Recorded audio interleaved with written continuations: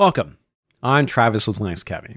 In this lesson, we'll be talking about what you can expect out of this course, as well as the topics we'll be covering. Now, before we jump into Cloud Foundry, I want to go and talk about what are the problems that we're trying to solve. These are the problems we face as developers, as well as the problems that organizations face trying to get code out to production.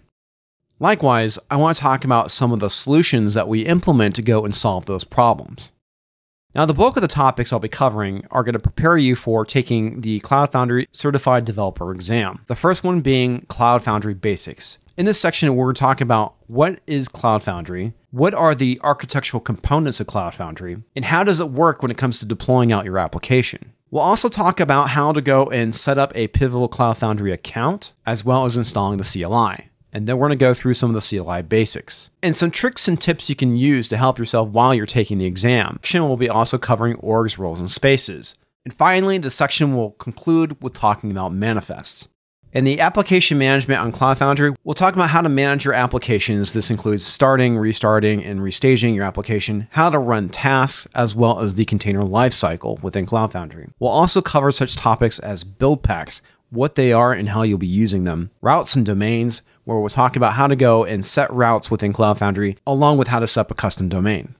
In Cloud Native Architectural Principles, we'll be talking about what it means to be cloud native, as well as the 12-factor app methodology. We'll also cover how to go and build applications for Cloud Foundry. Specifically, we'll be covering Node.js, Ruby, and Java.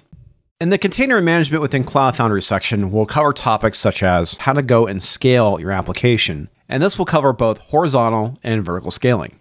In the Working with Services in Cloud Foundry section, we'll be talking about how to go and create backing services within Cloud Foundry, also how to go and create user-provided services, what route services are, as well as service brokers.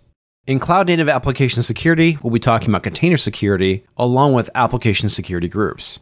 This section will be touching on topics such as logging, monitoring, and metrics, as well as actually how to troubleshoot a broken deploy, as well as problems with routes. This course is going to give you the skills you need to go out and get a job using Cloud Foundry. If you're already using Cloud Foundry currently, we're going to help you keep the job by going and getting that certification.